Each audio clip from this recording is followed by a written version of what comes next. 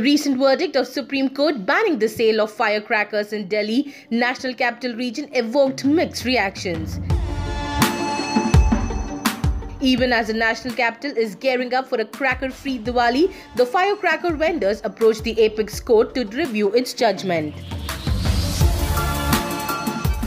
However, Madhya Pradesh Home Minister Bhupendra Singh invited the people of Delhi to celebrate Diwali in his state. In a series of tweets, the minister said there is full freedom to celebrate Diwali with bursting crackers and enthusiasm in Madhya Pradesh. He even announced that the Madhya Pradesh government works throughout the year for environmental conservation and not just a single day. Reacting to the ban, Tripura Governor Tathagata Roy defined the Supreme Court verdict as an anti-Hindu order. Meanwhile, the Chhattisgarh government banned bursting of firecrackers with high decibels across the state.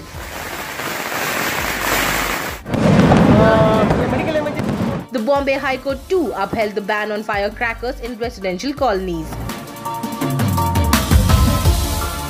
However, he appealed to the public to observe cracker-free Diwali in their vicinity as part of environmental conservation.